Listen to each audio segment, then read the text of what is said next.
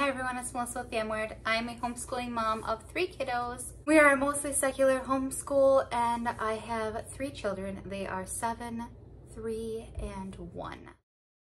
So I'm just gonna go ahead and show you what we read for June. So every month I try to just go and show what we picked up at the library, what we've read aloud. We've also, I think I've shown it a few times now, I'm sure I have.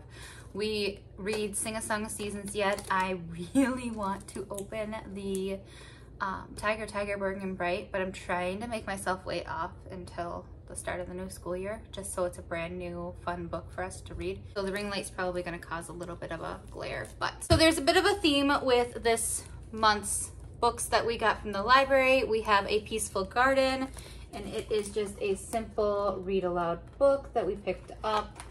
I can't remember where I picked these ones up from. I think they were the same type of, like, I Google searched good books to read in June type of thing. But these are about 2 little kitties that start a garden. And it's just cute and fun for the kids. The other book we got was The Curious Gardener. I think I've seen this one on YouTube a few times as well. I want to say it might have been Rooted Home and Life. Might have, I'm not sure. But this is just a book about a boy's quest for a greener world. And he just one little garden at a time. So Curious Gardener. It was just a really cute little book.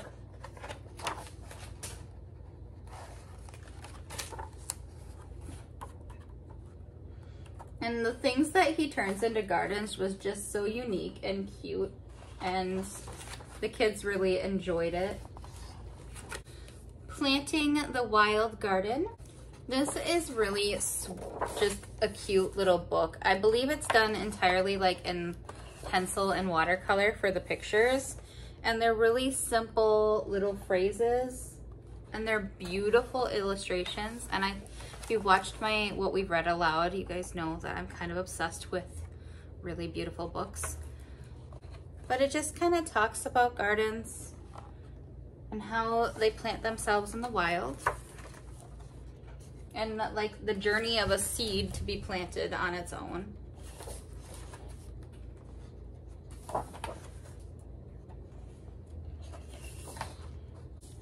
Jack's Garden. You'll see seeds and seedlings, buds and leaves, trees and bugs, and butterflies. And best of all, you'll watch the garden bloom in Jack's planted garden.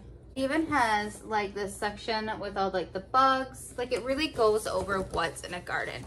More than just the plants. Like what is all in a garden. There's bugs and weeds.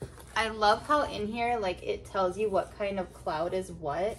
The same thing on the other pages as well. Like when it goes over the bugs, like it tells you what's what. Like it's very educational little book and we really liked it.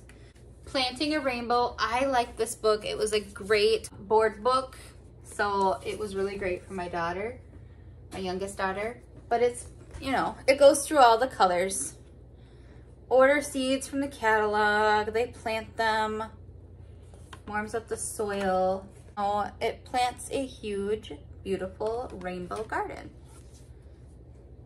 And my kids really liked it too, and it really helped with like color recognition. This is The Gardener. I saw this a few times online as books to read in like May and June. And I think I also saw it on YouTube as well. I want to say that was also one that I saw on Rooted Home Life. But I think it's just a sweet little book. It goes along day by day. He's been planting a garden on the rooftop. It's just a really cute book. I liked the book. The Ugly Vegetable. When a little girl helps her mom plant, water, and harvest their backyard garden, they do things differently from their neighbors. What grows in their garden looks very different. Instead of pretty flowers, their garden grows only vegetables. Plain, ugly vegetables. But when harvest time comes, the little girl and her neighbors discover how beautiful ugly vegetables can be.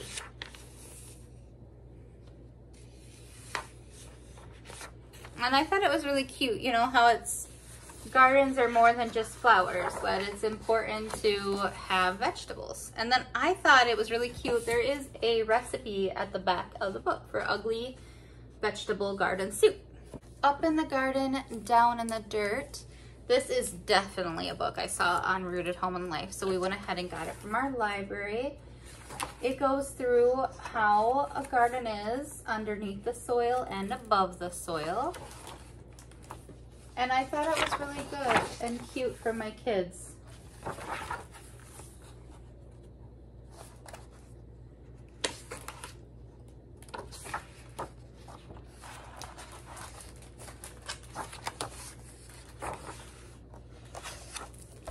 And of course, as always, these videos are fairly short, but the books that we are reading in June, those are the picture books that we read this month.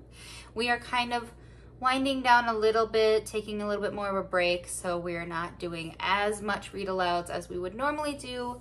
And we just did a whole thing on gardens and how fun they are. I'm doing the farmer's market with my mom, so we have a full garden outside. I will be doing a garden tour in a couple days for you guys to see. I think next week or the week after that'll be live. I can't remember for sure. But there'll be a garden tour. My garden is weedy and not perfect, so don't expect anything perfect, but I will show it to you guys.